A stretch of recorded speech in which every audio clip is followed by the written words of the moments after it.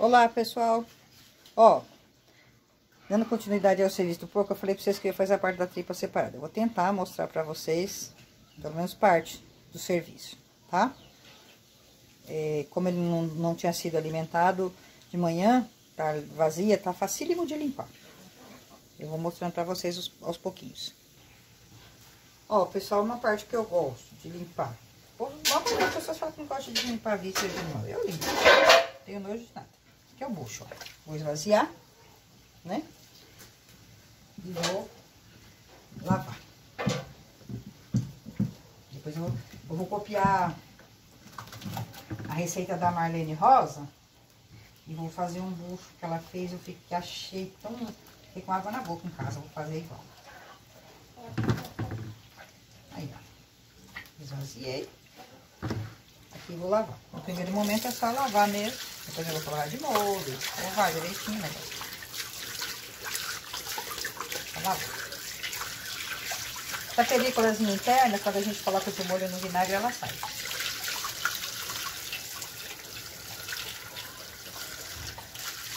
Fica tudo comida.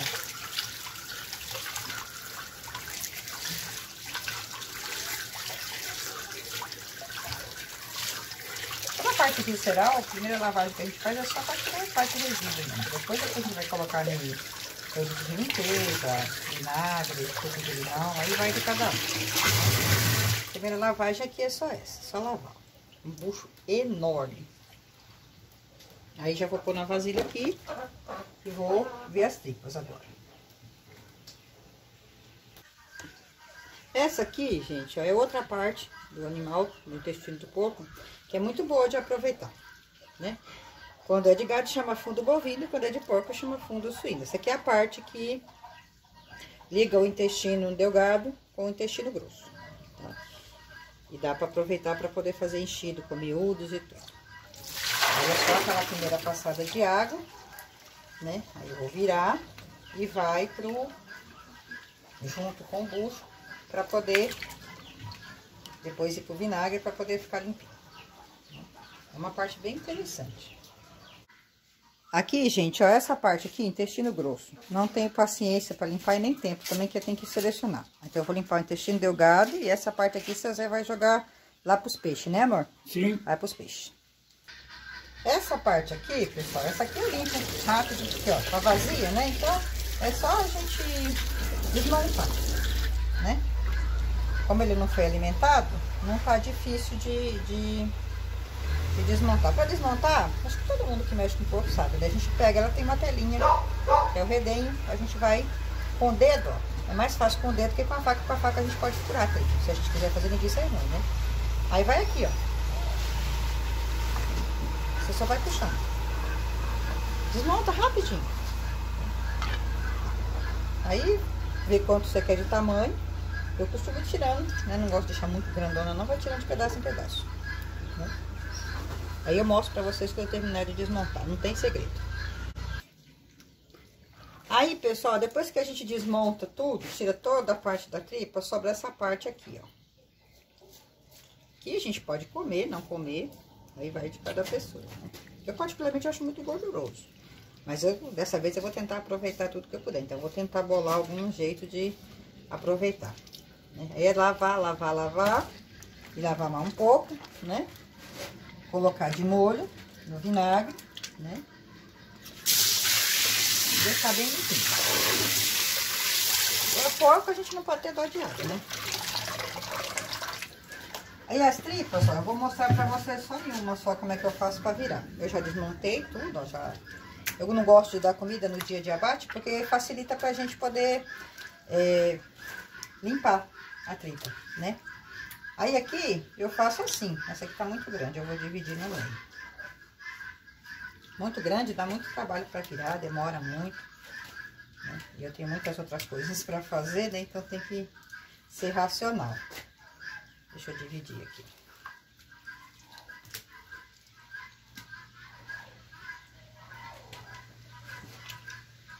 Eu pego assim, ó. É fácil, fácil. Porque eu já lavei uma vez, né? De um lado. Aí eu vou virar pra poder colocar de molho no vinagre.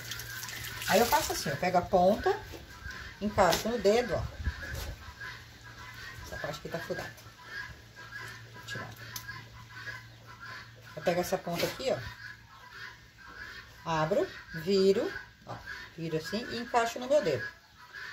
E aí eu começo a pôr água aqui, ó. Nesse vão que cria aqui, ó. Eu viro com água. Acho mais prático do que virar com vara. Já virei muito tripa com pau, mas hoje, depois que eu aprendi isso aqui,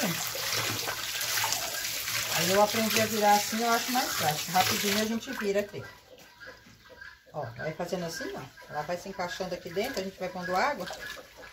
E aí vira. E aí... Vou pegar a outra. Essa daqui tá fácil de limpar. Olha lá, pega assim, fecha no dedo, no colo no dedo no indicador, vira, põe água dentro e deixa ela fluir.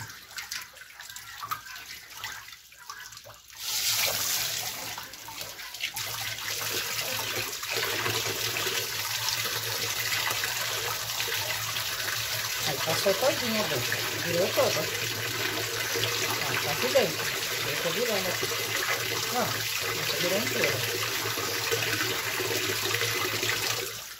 Aí essas eu vou colocar de molho. Então, eu vou virar todas e vou colocar de molho. Junto com o bucho, com essa parte toda do redanho e com a bexiga que eu nunca aproveitei e eu vou testar. Ver se eu consigo fazer, que o pessoal de charcutaria faz. Ó, pegou, virou uma pontinha, vestiu no dedo. Colocou a água dentro. É só ir invertendo ela aqui.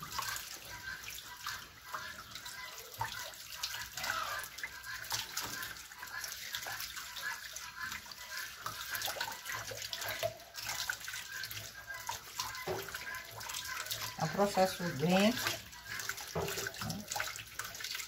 Mas aí quando a gente vira que a gente lava bem lavadinho, e higieniza duas vezes, deixa uma vez no vinagre, depois deixa com sal, lava de novo, deixa com sal, lava de novo, fica super limpo. Aí pode aproveitar para fazer o que quiser. Para as pessoas que às vezes têm nojo, fala que, nossa, Pedro vai comer tripa de porco, que aqui tinha peça de porco.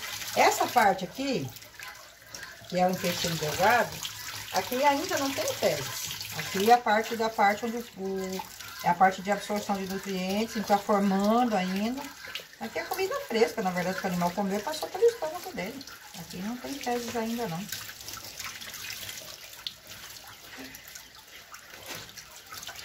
E vale a pena a gente fazer. Aí essa foi nova.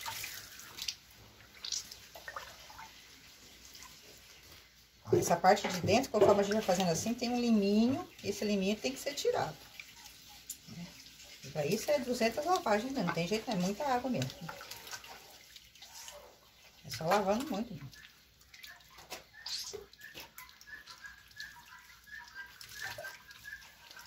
Aí essa virou inteira. Inteirinha. Grandona. Eu vou virar tudo, vou pôr de molho, depois eu mostro pra vocês. Aí, gente, ó. Virei toda. Lembrando que eu limpei só o intestino delgado. Não peguei o intestino grosso, pra poder andar mais rápido. Agora eu vou pegar aqui tudo junto. Bucho, tripa, tudo junto. Vou lavar aqui a vasilhinha. Vou colocar água limpa. Vinagre. Sem dó. Esse é o primeiro, tá? Mas eu ponho mais depois. Põe vinagre dentro. E por que é bom a gente pôr vinagre? Porque o vinagre é anticoagulante. Porque todos aqueles vasinhos que tá, ele tira tudo. Tem todo aquele sangue que tá ali. Aí eu vou enxaguar aqui e vou deixar de molho por 2 horas, pelo menos. Aí vou trocar. Ponho outro. Ou então eu posso pôr sal também. Posso pôr sal puro. Deixar até amanhã. Aí amanhã lavo tudo, viro. Tripa é trabalhoso. Não dá pra gente falar que limpa tripa em 5 minutos, não. Que tem a questão de matar também bactérias, essas coisas, né? Aí tá aqui, ó. Vou lavar tudo de novo. o fundo, tá virado pelo lado de dentro, né? Para o lado de dentro. Essa é a parte externa, esse é o lado de dentro. Aí eu vou deixar lavadinho e vou pôr de molho lá para poder limpar. O bucho também vou deixar virado. Pela parte de dentro, ó.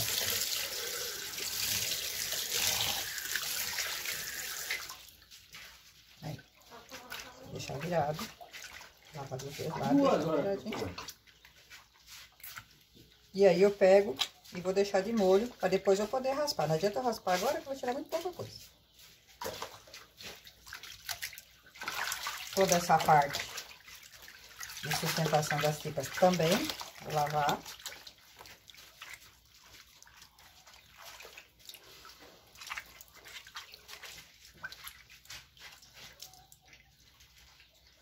Vou deixar lá e vou enxergar as tripas e vou pôr lá. E aí é 2 horas. Aí, gente, ó, continuando aqui, eu tinha deixado de molho, já virou o dia, hoje tá chovendo, nós vamos continuar trabalhando nisso. Mas aí eu esqueci de falar, pra gravar pra mostrar pra vocês. Eu tirei da água que tava, coloquei com só um pouquinho de vinagre puro e sal, pra poder, né? Aí eu espero que vocês consigam ver aí, ó, tá nada limpinho ainda, né? Claro.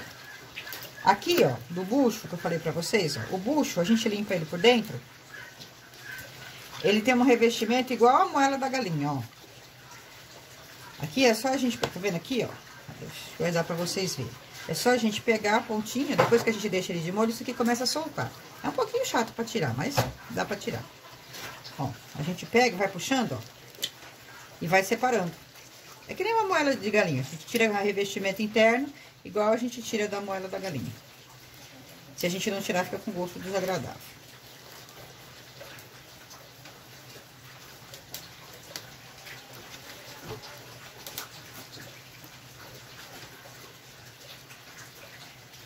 E esse aqui tem que tirar. É trabalhoso, não se tira em 5 minutos, não. Mas o importante é tirar.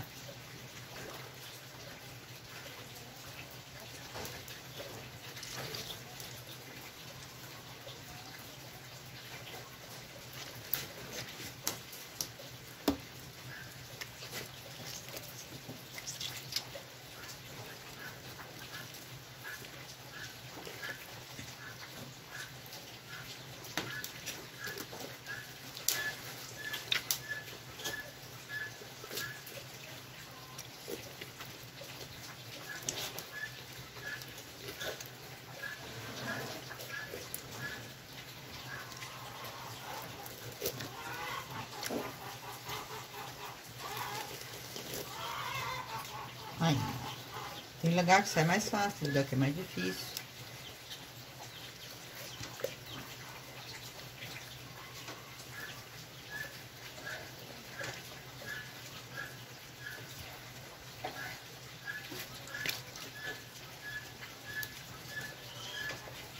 Mas que sai, sai. É só a gente ter paciência que sai. Essas coisas para limpar, elas dão um pouquinho de trabalho mesmo. Eu nunca limpei bucho de boi, mas eu vejo o pessoal limpando também, é trabalhoso, né? Mas vai separando, ó. Tem lugar que solta fácil.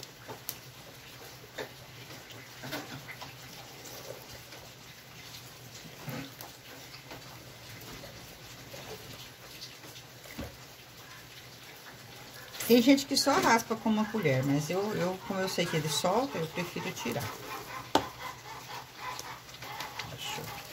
Eu nunca comi bucho de porco assim. Já comi, eu mesmo fazer, nunca fiz. Geralmente eu faço meus cachorros. Mas dessa vez eu resolvi fazer pra mim. Aí eu vou limpar bem limpinho.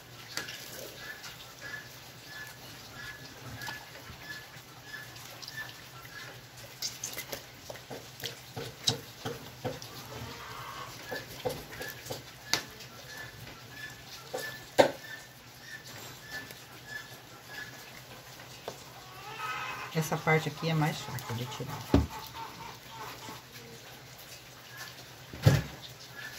Mas sai também. Depois eu mostro pra vocês limpinho. Aí, gente, ó, demora, mas sai. Tira essa parte aqui, é o revestimento interno que eu tirei, tá? Pra deixar limpinho. Bem tudo. Aí vai ficar só a bolsinha limpinha mesmo. Aí continua lavação, lavação, lavação, né? Tem que lavar tudo. Agora eu vou virar. Vou aferventar. Vou deixar um pouquinho mais de molho, só porque eu passei sal, né? Vou aferventar. E aí eu vou pegar e vou tirar essas gordurinhas aqui, que depois de aferventada é mais fácil pra gente tirar. Tá? Bucho é isso. Essa parte aqui também é só isso, agora é só enxaguar, enxaguar e ferventar. A parte de sustentação da tripa tá bem bonita.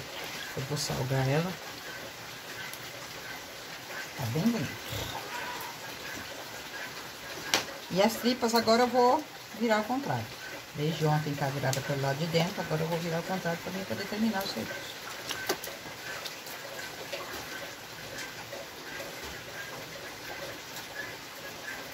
Aqui daqui não tem mais. Essa aqui é o fundo, ó, que eu mostrei pra vocês, que chama de fundo, né? Vou mostrar pra vocês como é que tá agora, tá limpinho.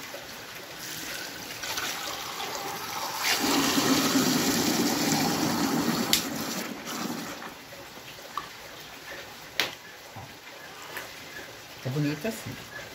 E aqui eu vou tirar toda essa gordura aqui, agora que eu vou limpar, acabar de ferventar, tirar isso aqui, né? Essa é uma peça que dá pra gente colocar aqui os miúdos pra cozinhar, fazer tipo um salsichão grandão, né? Quem gosta de fazer sarapatel dentro, dá pra fazer aqui, ó. Tá limpinha já. É só enxaguar. Enxaguar e enxaguar. Aí, pessoal, ó, cheguei nisso aqui, ó. Aferventei tudo, ó. Tripa, bucho, cortei do tamanho que eu gosto. Essa parte aqui é só eu que como. Nem Carlão, nem meu marido não come. Então, essa aqui é pra mim. Separadinho. Tá salgado, temperado. Isso aqui é um bambu que estourou, gente, no fogo. Aí aqui tem um pedacinho de fígado que ficou de ontem. E eu vou fatiar, que coisa linda. Tamanho do coração. Aí esse aqui eu vou fatiar pra poder fazer a cebolada. Separado da tripa. Que esse aqui o Carlão come. Meu marido não come, não. Aí eu vou fazer separado. Fígado também ele não come, não. Esse aqui eu vou fatiar.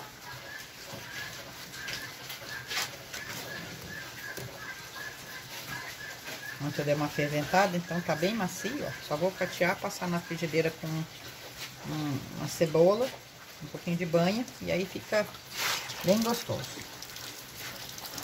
Pra quem gosta de miúdos, claro, né? Nem todo mundo gosta.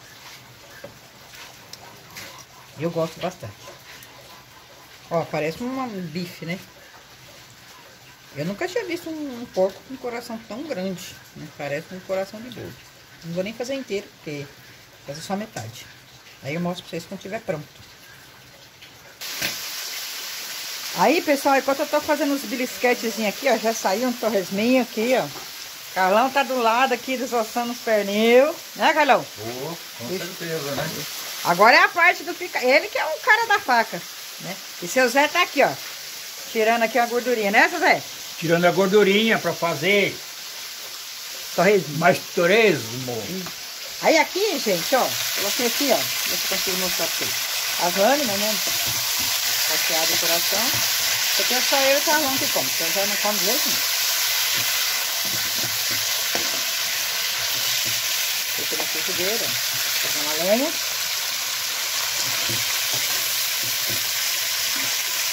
E ele não pode ficar ficando muito tempo, senão fica muito fica emborrachado. Eu não como porque eu comi muito quando era criança. E agora, né? É nada, gente. Seu Zé é chique. Tem algumas coisas que ele não come mesmo. Ele não come nada que tenha sangue. Ele não come coração, ele não come fígado, ele não come rim.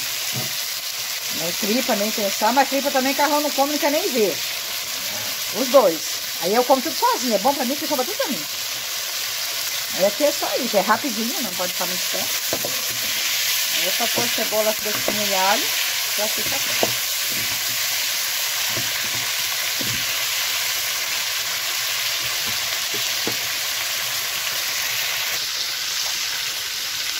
Aí, gente, o fato da gente estar trabalhando não impede a gente de comer bem, né? Coloquei até as laminazinhas de fígado junto, as laminhas de coração, colocar cebola e alho fresco.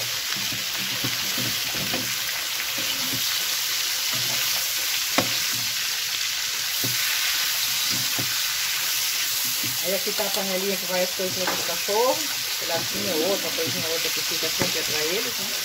Tem que dividir, porque os bichinhos também sentem o cheiro da comida e eles querem comer o que a gente come.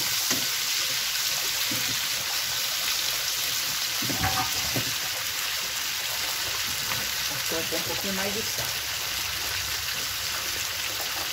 Não coloca muito sal não, que não controla a pressão. Aqui é rápido, né? Só deixar a cebola dar um pouquinho e já vi pessoas que fazem isso aqui, quando chega nesse ponto aqui, põe vinho branco. Ou então põe conhaque e senta a fogo para dar uma flambada. Eu nunca fiz. Não posso dizer se é bom ou se é ruim, porque eu nunca fiz. Eu gosto do modo mais simples, mais caipirão mesmo. Só dar uma ferventada. E aí faz assim. Deixa pegar um gosto e fica show. Olha que lindo, ó. Fazer vontade de vocês. Tomatinho e tudo.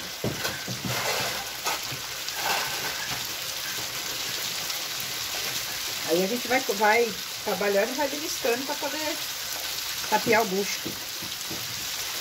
Ontem eu e o Carlão esquecemos de almoçar. A gente pegou com tanta ânimo o serviço do porco que a gente esqueceu.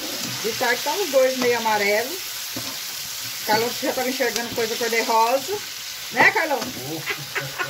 E aí que nós se demos conta que nem eu nem ele não tinha almoçado. O seu Zé de fininho foi lá, almoçou, nem convidou nós para almoçar. Aí nós ficamos aí, fica dois bocós. Agora eu vou tirar esse aqui, já tá bom pra gente comer. Eu já deixo escorrer até o excesso de gordura. Vou colocar uma gordurinha fresca aqui para poder fritar, fica pra mim, porque daí é só meu. Aí, gente, ó, pra fritar a tripa é isso. Todo mundo que faz aí já sabe, né? O picadinho, só com sal, eu gosto, não gosto de pôr nada. Pimenta eu ponho só na hora. Aí, ó. Gordura bem quente e tem que tomar cuidado pra fritar a tripa, às vezes estoura. Então a gente tem que tomar cuidado. Aí, só deixar aqui. Eu acho uma delícia, mas não é todo mundo que gosta, não. Às vezes eu faço só, aí eu vou pondo de um em um pra poder fazer bem crua aqui e estoura ela. E às vezes eu frito tudo assim pra ficar macio. De um jeito ou de outro fica gostoso. Aí, gente, ó, aqui chegou a hora de tostar. Como ninguém mais come, só eu como, eu tenho que fazer de pouquinho em pouquinho, né? Não vou conseguir comer tudo de uma vez. Aí essa parte aqui eu tirei macia, ó. Aí eu vou guardar assim. Quando eu for comer, eu pego e esquento a banha e tosto. Aí essa parte aqui eu vou comer, essa aqui eu vou tostar até ficar crocante. Já tá ficando bem crocante assim. Não adianta tostar tudo de uma vez, porque esse aqui é legal de tostar na hora que vai comer. Senão depois fica murcho. E mesmo que você volte na banha quente, já não tosta mais. Só tosta uma vez. Eu gosto bem tostadinho, pra quando a gente morde ficar crocante. Fazer crete próximo. E agora estoura. Agora é a hora que a gente tem que tomar um cuidado danado, porque senão respinga a gordura quente na gente. Vai ser só um pouquinho, porque eu vou fazer outras coisas. Eu tô comendo torresmo, já comi fígado, já comi coração, então não dá pra comer muito coisa. Bom, mas aí é assim. Agora, na hora de comer, se quiser, pode pôr limão, sal, pode fazer um molhinho com molho shoyu, né? Sal eu coloquei aqui pra temperar, mas eu não gosto de pôr outras coisas de limão na hora de fazer nem nada, não, que não fica bom, não. Aí aqui é só o crocantezinho, tirar pra comer e pronto. Só alegria.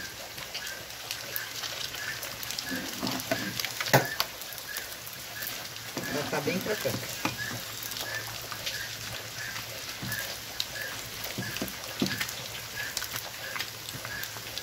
Ó.